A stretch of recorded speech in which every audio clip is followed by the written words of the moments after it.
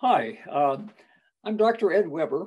I'm the author of the Prostate Cancer Commentary, and this is a review of the commentary that's included on the website today.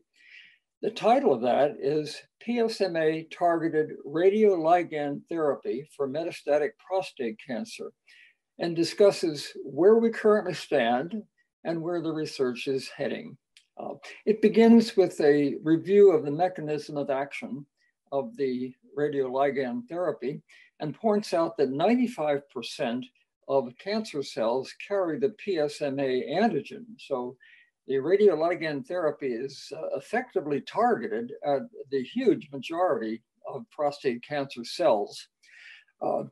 In the commentary, I review recent studies which of course were basically carried out in heavily pretreated people, and the overall survival was somewhere between 7 and 9 months. But we are eagerly awaiting the results to be presented by Novartis at a forthcoming international meeting about the actual results of the VISION trial, which was an international trial of lutetium-177. So in the commentary, I review earlier studies.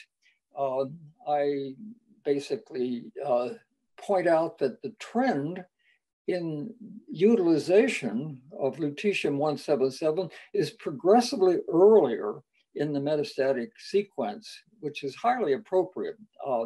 And I mentioned a number of international trials which are available in various areas, other protocols.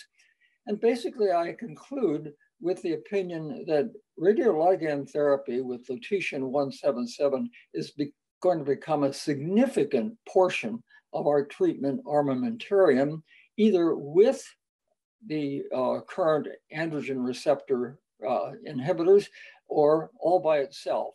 So much is to be expected of radioligand therapy, and that's what the commentary is about. I hope you enjoy it.